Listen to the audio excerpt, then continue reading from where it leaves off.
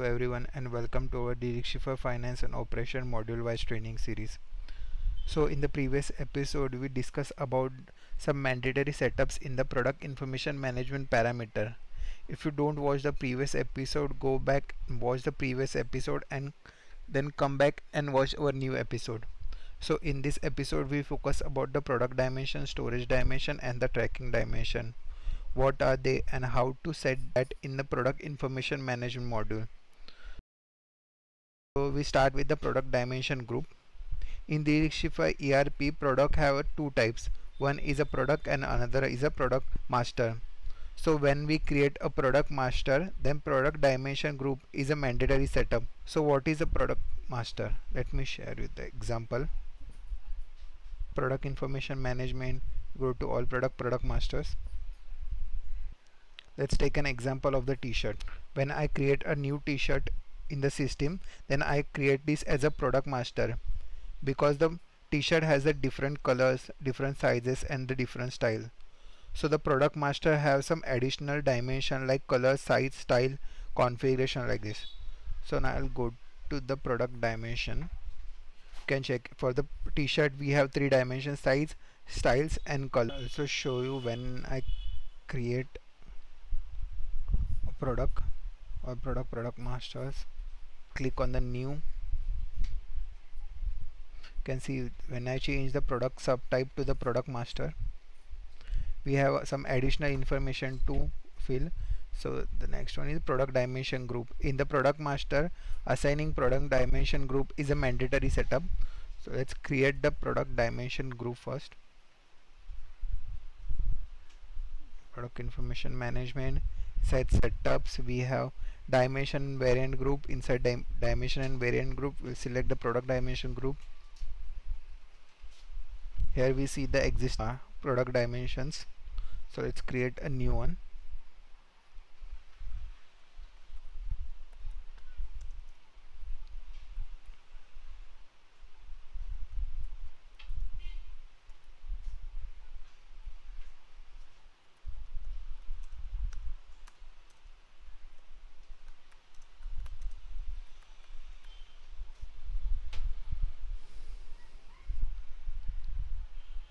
Now I'll save this our new product dimension. Yeah, so here I want to enable the size, color and style.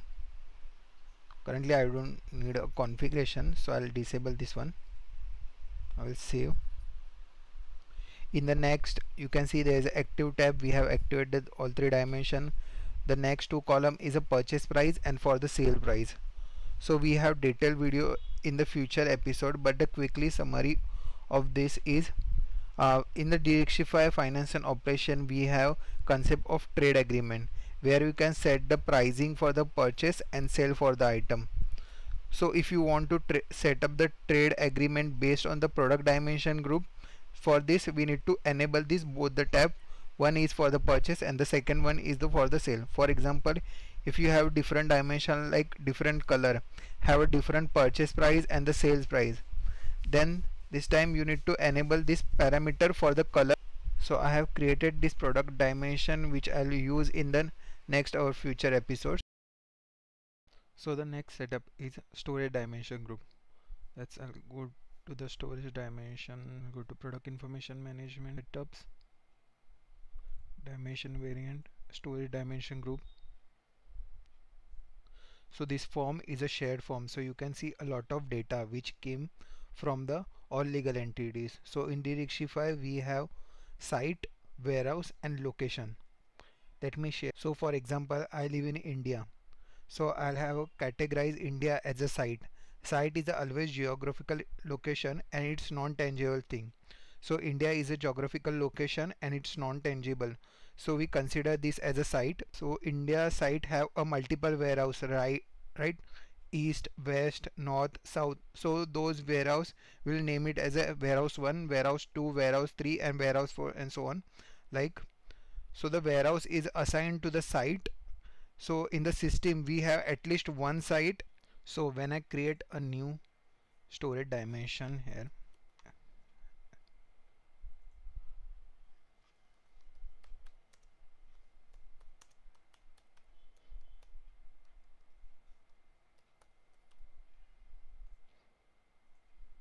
Save this. You can see site and warehouse is active by default, because in the system we have at least have one warehouse and one site. So even I try to check this, system will not allow me, because the site and warehouse is a mandatory setup. So inside warehouse, like physical building, you have racks, aisles, shelves, bins. Those are called as a storage location.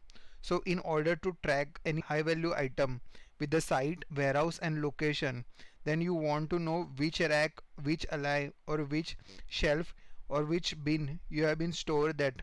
So you need to turn on the location as well. If I create any product, then it's mandatory to assign this storage dimension for the product. Even it's the product or product master, it's mandatory to assign this. If I create product or product master and assign this product dimension to that product, then we need to track this product by site, warehouse and location.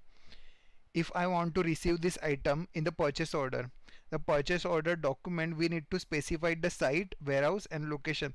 Then only I'll go ahead and process this purchase order. And for the inventory status and the license plate, this will be used in the advanced warehouse management. So when we talk about the advanced warehouse management, we deeply talk about this topic. So let's say I'm again enable this location. As I said, this product is now tracked with the site, warehouse and location. Now I'm planning to receive this item from the supplier using the purchase order. In the purchase order, I need to mention what is the site, what is the warehouse and what is the location. Only then system will allow me to receive the item. System will go and store the product for the specific location. But now enable the blank receipt allowed for the location. It means that in the purchase order, if I not mention any location, then even system allow me to receive and store it for the random location. If a blank receipt allow is checked, then it's not mandatory to mention the location while receiving the item. Similarly, for the blank issue allowed, when you call for the receive, which means that it's for the purchase order, and when you call as for the issue, which means that it's for sale side. So when you create a sales order in the normal condition, you need to mention site, warehouse and location to detect the item and to inventory to the customer. If you mention all three, then system allow us to post the packing slip and deliver item to the customer. But if blank issue allowed is checked, then no need to mention the location, only site and warehouse will be used and it will automatically detected from the random locations. So that's the use of blank issue allow and blank received allowed. Now for the physical inventory, let's say you want to track physical inventory up to site, warehouse and the location, then you need to tick all of three as a physical track. You need to make sure that a physical inventory is active, whatever the parameter is active over here. If it's not active, then you might find some discrepancy in the system. For the financial inventory, in the FNO ERP or any other ERP, we have two inventory. One is a physical inventory and another one is a financial inventory. Let's say you buy some stock, then it's not only affect the physical inventory but also affect the financial inventory. That is weighted average cost of the financial inventory get increased and the inventory cost prices will be also affected when you purchase a stock. Let's say I'm tracking the financial inventory on the site level. I'll explain you with the example. Now I'm buying the item for Epson printer for $500 for the warehouse 1 and $400 for the warehouse 2. Maybe the warehouse 2 is closest to the vendor, so the prices for the same product is less for the warehouse 2. Now the financial inventory is tracked on the site level, then the weighted average cost for the both two warehouse is a $450. Now I am transferring the item from the warehouse 2 to the warehouse 1 or warehouse 1 to the warehouse 2, then a weighted average will remain same, it will not change. But in the second case, the financial inventory is tracked on the warehouse level, not on the site level. So now I transfer the item from one warehouse to the another warehouse. Then we find some financial impact, the posting. The financial entry happen in the GL book in this case. So this because the financial inventory is tracked in the warehouse level. So every warehouse have a different cost prices in this case. The future episode we will properly explain that in the purchase order process. Next is a coverage plan. Coverage plan we will discuss in the master planning. The purchase price and the sales price, it is similar what we discuss in the product dimension. By enabling this, we can set the different purchase prices and sales prices for the item, warehouse level or the site level. We will enable this when we create a trade agreement in the future. So this will basic overview of the storage dimension. Now we move to the tracking dimension. So tracking dimension is also mandatory setup to track the product. Tracking dimension is used when you track the product for the serial number or batch number. Then you need to activate the relevant dimension over here. So let's create one dimension or the serial one. Okay.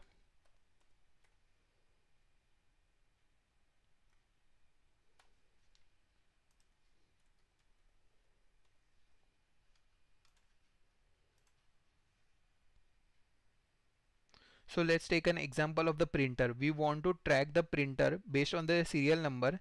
Then I activate the serial number tracking dimension, save this and assign this tracking dimension to that printer to track that printer on the serial number level. If you want to use the serial number only for the sales process but not for the purchase at the time of purchase, then you activate the sales button, which will allow you to use the serial number only at the time of sale. Similarly, for the blank receipt allow and blank issue allow, the system will allow you to without entering the serial number for the purchase and for the same for the sales. If you enable this parameter for the blank receipt allow and you have not entered any serial number at the time of purchase, system will allow you because you have checked this blank receipt allow. Same for the blank issue allow. If you enable this button, system will allow you without entering the serial number to sell that item. For the physical inventory, I'll again recommended that physical inventory must be tracked. If you enable this parameter for the serial number, you need to make sure that your checkbox is checked for the physical inventory. For the financial inventory, item cost price of that item is tracked based on the serial number level. By enabling this, your system will allow inventory costing based on the serial number level. Similarly, for the purchase and sell, if you check this for the purchase, you can set the prices of the product at the time of receiving based on the serial number level. Same for the sell, if you check this box, you can set the prices of the product based on their serial number. Next is the owner. Owner is a new tracking dimension. It is related to the consignment warehouse. Consignment warehouse means inventory of your supplier or vendor will maintain in your site. Inventory of your supplier is physically located in your site.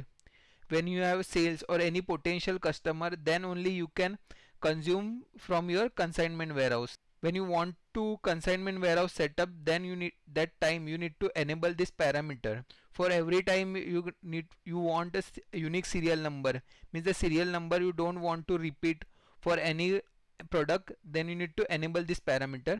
And other setups are like capturing serial number. Here we can set the pick and packing, which means that the serial number we can enter at the time of packing slip, generating packing slip or generating picking slip. Thing will be deeply discussed in the future episode at the time we creating a purchase order or the sales order. So in this episode we'll discuss about the product dimensions, storage dimensions and the tracking dimension. Now what is the size, color and style? As we discuss in the product dimensions, product has a color, style, size. That color, size and style we have mentioned in over here.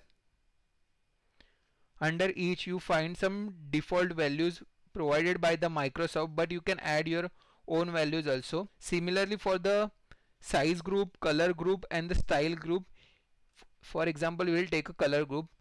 You can create a group of color, like you add a group of color over here and directly assign this group to that product. Similarly for the size and the style. So that's it for the video. In the next episode we will discuss about the category and the attribute. So stay tuned with this and thank you for watching.